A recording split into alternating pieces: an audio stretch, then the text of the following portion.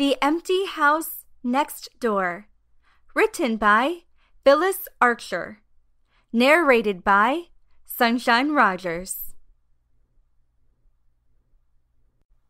A personal note from the author. I just want to say thank you so much for choosing my book to read. It is so exciting to know that we do have a friend in Jesus. But if you don't know him as your friend, all you have to do right now is bow your head and repeat these words. Jesus, forgive me of my sins and come into my heart. I want you to be my best friend forever. Thank you, Jesus, for hearing my prayer. Amen. Now we are all friends with our best friend forever, Jesus. Phyllis Archer. John 3:16.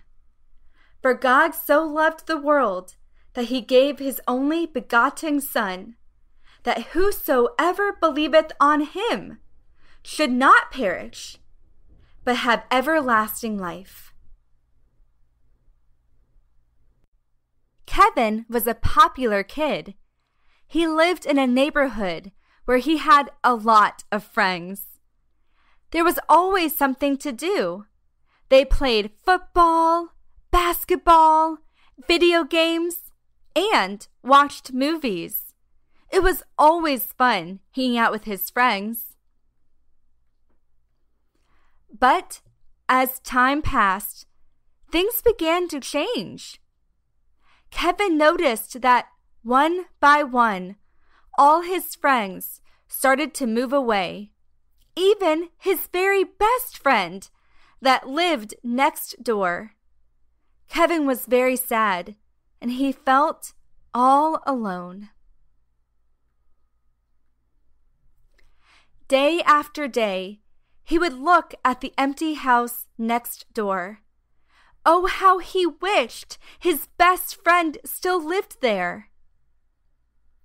One afternoon, he was sitting on his porch steps, tossing a baseball up in the air, when he saw a huge truck pull up. People were in the car behind the truck. When they got out of the car, the first thing Kevin noticed was the way they were dressed. He thought to himself, wow, they sure can't be from anywhere around here. He wondered where they were from. So he watched to see where they were going. Much to his surprise, they walked right up to the empty house next door. All of a sudden, he saw a boy around his age running up to the house too. Now this boy really caught Kevin's attention because he was wearing a robe and sandals and had long hair. Kevin thought, he sure is different. He sat and watched the family as they moved their things into the house. Later that night, lying on his bed, Kevin thought, I wonder who the boy is and where he's from. I've never seen anybody dressed like that except in the movies. Then he fell asleep. Standing at the window, Kevin would watch the boy next door. He never saw him with a football, a basketball, or anything in his hand that he thought was fun to play with. Instead, the only thing the boy had in his hands was a saw or a tool and some wood. The boy next door was always making something. Every night, Kevin would lay in his bed thinking about the boy next door. Who is he? And where is he from? Kevin thought to himself. Tomorrow I'm going over there. So the next morning he got up, put on his shorts, his t-shirt, his tennis shoes, and threw on his baseball cap, and off he went to the house next door. Kevin knocked on the front door and waited.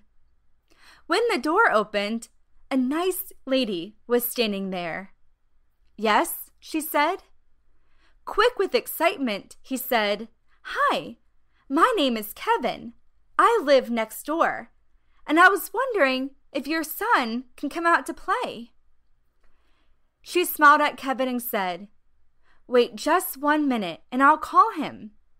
Jesus, come here, please. There is someone who wants to see you." When Jesus came to the door, she said, "This is Kevin. He lives next door, and he wants you to go out and play with him." Jesus said, "Sure." So as the two boys were walking, Jesus said, "What do you want to play?" Kevin answered, "Well, we can pass the football, or shoot some hoops, or even go inside and play video games. It really doesn't matter. I just like to have fun." Jesus said, "Kevin, I have never passed a football or shot any hoops. And what are video games?" Kevin stood there confused. "How old are you?" Jesus said, "I'm 12. Kevin said, "Well, I'm 12 too. I can't believe that you've never played football or basketball, and you don't even know what video games are. You're kidding me, right?" Jesus smiled. "No, I have never played those games. They are so much fun, especially if you have friends to play with. I used to have a lot of friends to play with, but they all moved away. Now, I don't have anybody." Jesus just listened. Kevin said, "I've been watching you every day out in your backyard, sawing and hammering stuff. What's up with that?" Jesus said, "I just really like making things." Hoping he wouldn't hurt Jesus' feelings, Kevin asked, "Why do you dress like that?" Jesus answered, "Where I'm from, it is our custom to dress this way." Kevin said, "So where are you from?" "I'm from Nazareth," Jesus told Kevin. "It's a long way from here." He looked at Jesus and thought for a minute. "Oh yeah, I think I've heard something about that place. Anyway, it sounds familiar." "Well, why did you move here?" Kevin asked.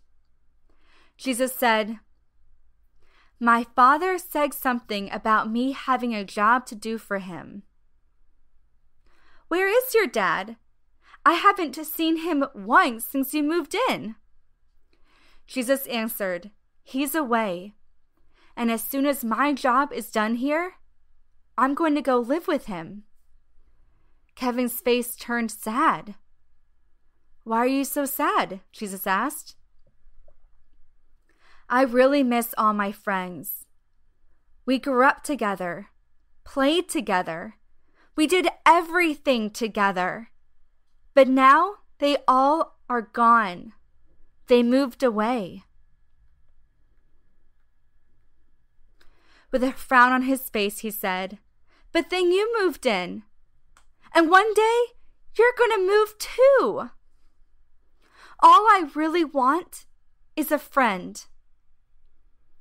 Jesus said, "Kevin, I may not know how to play the games you play, but I'll be your friend in other ways. When I do go away to be with my Father, I will be coming back again. And you will see me. I promise." So come on, Kevin. Now that we are friends, let's have some fun. Teach me how to pass a football. And I want to shoot some basketball hoops. I'm even willing to learn about your video games, Jesus said with a big smile. Kevin excitedly said, "Yes, that's what I'm talking about." Then he gave Jesus his first high five. This has been The Empty House Next Door, written by Phyllis Archer, narrated by Sunshine Rogers.